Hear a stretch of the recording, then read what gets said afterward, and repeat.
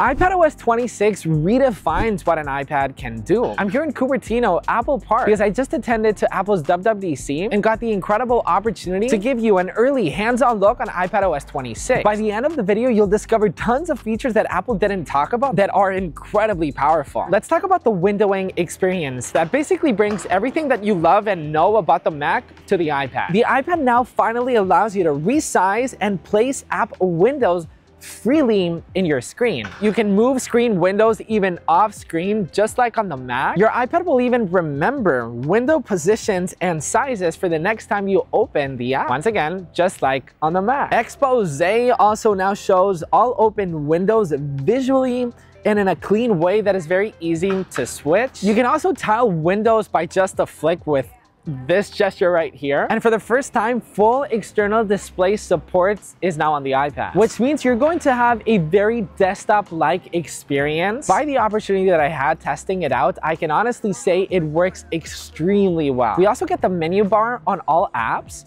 So just like on the Mac, on the top left, you're gonna have the file, the window, even the search. Now the iPadOS now has all of that, and most apps already support it. So inside of Final Cut Pro, inside of Affinity Designer, inside of Pro Apps, for example, this is going to be incredibly useful. We also now get a new cursor on the iPad. We've always had this circle on the cursor on the iPad, which didn't honestly make a lot of sense, but Apple has grabbed the typical cursor that we all know and love about the Mac and on standard laptops and has brought it inside of iPadOS. We also have the traffic light buttons, or as Apple calls it, the window control. Those red, yellow, and green buttons that we all know and love once again on the Mac are now on the iPad, so you can close, hide, or full screen an app just by a tap. Now, if this wasn't enough, Apple has also added background tasks to the iPad. This can be useful in a bunch of different ways. Let's say you're in Final Cut Pro and you're exporting a video and you wanna just swipe up and go to Safari, for example. Your video will keep exporting as a background task. It will show up in this animation in the top of your screen. Or maybe you're sending an airdrop or you're downloading some footage from the web.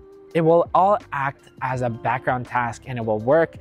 Thank you, thank you, thank you, Apple. More Mac-like features that are coming to the iPad is that we now have a dedicated preview app on the iPad. So there's now finally a proper way on how to open a PDF apart from just opening it inside of the Files app. We have a dedicated preview app, so you can add signatures right onto preview. Now, obviously, your iPad is going to feel very differently with iPadOS 26 because Apple has redesigned the entire software with a new design that's called Liquid Glass. Now, Liquid Glass basically adds depth and life to icons, app UIs, control center, lock screen, buttons, everything has this liquid glass kind of texture, and in my opinion, looks absolutely gorgeous. In the home screen, we can either add our app icons to go color or in dark mode, or we now have a new clear transparent option, which everything will be very, very clear and translucent, which in my opinion just looks so gorgeous once again. And this will make all of your app icons and widgets go clear. The Files app has also gotten tons of improvements, which is something that the iPad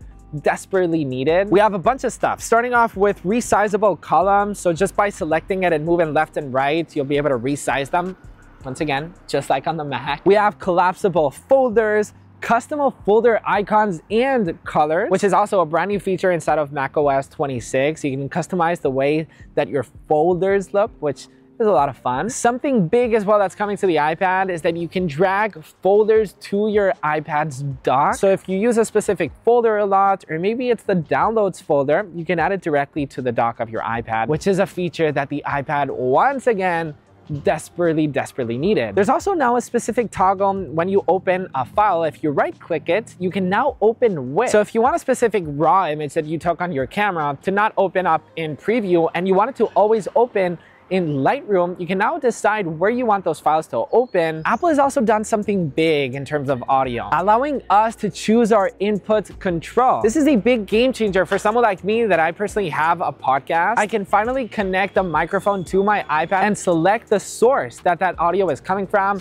a microphone, from an audio interface. We also have local capture, which allows you to record clean, isolated audio and a video from a conference, from a meeting, or obviously from a podcast, and that's the way that I'm personally going to be using it. And it even has echo cancellation. So there's finally a way to record podcasts that actually makes sense on iPad Apple has made this so easy to record podcasts now, which I'm just so happy about. Apart from Preview, we also have a brand new app to the iPad, and that is the Journal app. The Journal app is an incredible app on the iPhone that basically lets you journal your thoughts, your memories right on your iPhone. But Apple has finally brought that to the iPad, allowing you to add handwritten notes, photos, audio. You can track your mood, you can add a location. So I actually said in a podcast, I will start journaling once the Journal app is available on the iPad. So I guess I'm gonna start journaling now that the Journal app is finally available on the iPad. Another app has also been released, which is the Phone app. Yes, the Phone app that we all know and love from the iPhone is now available on the iPad. Which is basically technically the replacement for the FaceTime app. We also have the FaceTime app on the iPhone, but I personally never use the FaceTime app. Whenever I want to FaceTime somebody, I just do it directly